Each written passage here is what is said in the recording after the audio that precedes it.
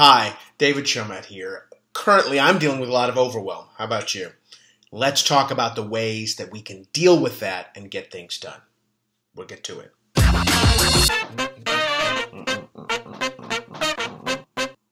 Is this how you feel? Many times I'm just oh my gosh, I've got so much to do. And it can be quite stressful. If this is your first time taking a moment to join me, please like, comment, and subscribe down below. I would be so happy to hear from you. Today's topic is a very, very personal one, and that is I'm super stressed out. There's so much going on, and I feel like I can't really get ahead of it. And I'm sure that me telling you that I'm stressed out is raising your stress level. So let me help bring it down a little bit, because let me talk about some of the things that I do to reduce the stress level so that I can actually get the things done that I need to get done. The first is to breathe. It's going to be okay. There's a lot of things in life that involve permanent changes, things that, well, once they happen, they irrevocably change your life, and most of us treat a whole lot of other things as important as those things. My own personal experience was, 2.5 years ago. I almost died about 4 times because of my asthma, and while that was in and of itself pretty horrible, one of the things that it's really helped me do is give me a measure what I'm facing. You know, I'm kind of stressed out. I got a lot of work to do. I got a couple of projects that I'm really working on that I'm kind of behind on. I've got people I need to contact, calls I need to return, all of this stuff. But I'm breathing. And so one of my first pieces of advice to you is to relax. Breathe. Take a moment to breathe. We are going to get through this together. Second, what I find is that what we have in life are a lot of distractions that are preventing us from reaching the goals that we want to reach. Many of those distractions are easy to remove evil distractions. They are distractions of watching TV, all kinds of other things. Getting past those is really the first step in decluttering your life. I've done videos, and I think I'll put a link one of them up there, about not answering the phone if you're in business. That's one of the steps. Turn off the notifications if you can. I'll just tell you, my anecdotal experience is that since I deleted Facebook and basically all other social media off of my phone, I am a much happier person, just across the board. And it's not that I consciously said, now I will be happy. I'm just happier. And so maybe that will work for you as well. In today's world, I think that there are very significant forces that want to keep us sort of agitated. And if you are removing yourself from that, you will allow yourself to not only have greater focus, but also to stay out of the agitation. Now, the second kind of distraction is a little bit more insidious at the end of the day. They are the things that you can do, that you want to do, that you should do, but are not of primary importance. And so part of the challenge is going to be for you to develop an idea of what is really, really on fire at the moment.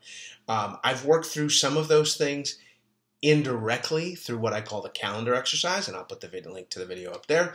But even apart from that sort of regimented, rigorous look at your calendar, there are many things in your life that you would like to do, but ultimately they will only cause more distraction. I'll give you an example. My son plays baseball. If you've watched this channel for 10 minutes or you've seen other things, you know he's still very involved in baseball games. He made the all-star team up in New England, and I really wanted to go to the game. And I could have. It would have been expensive in terms of time as well as money. And so ultimately, largely because of the time factor, I decided that I wasn't going to do it because I just couldn't afford to be away. Now, is that a unique experience that I should have gone to? Perhaps.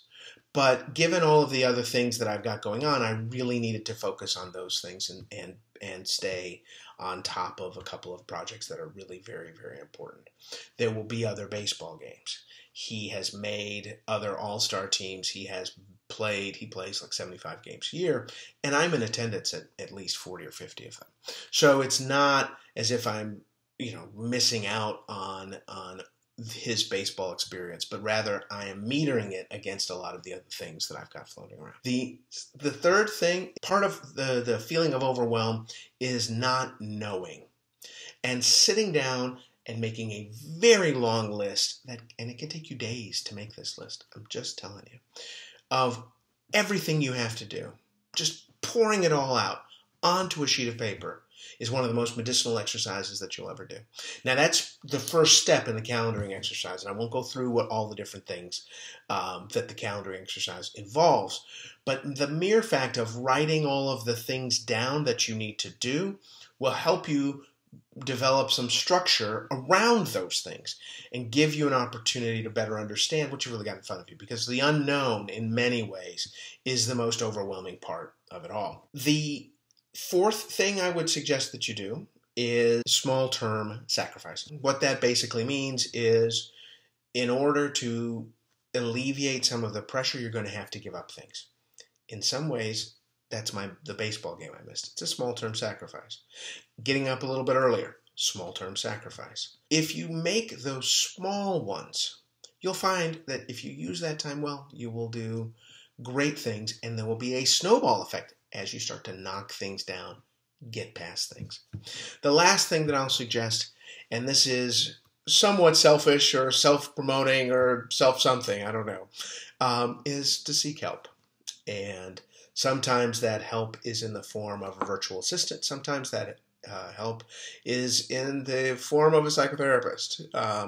The myth of the Horatio Alger story, where it's one man lifting himself up, fighting against whatever, is a bunch of BS. Don't believe it for a second. Behind every successful person is a whole cadre of people who have made that possible. So don't think that you can go it alone. Don't think that you should go it alone. Instead, know that there is an entire community of people who stand ready to help you with whatever the challenge is. And more importantly, there's a whole cadre of people who have probably faced a similar set of challenges in their own life, whether those be personal, professional, or otherwise. The key for you is to ask, is to try to find those people, is to look for them. I'm happy to be part of that search. If it makes sense, by all means, put a comment down below. Would love to hear from you. And in the meantime, breathe. We're going to be okay. If you've liked this video, please comment. Subscribe to the channel. Would love to hear from you. And go out and have a terrific day. I'm David Chaumette from Chaumette Solutions. I look forward to hearing from you soon. Thank you.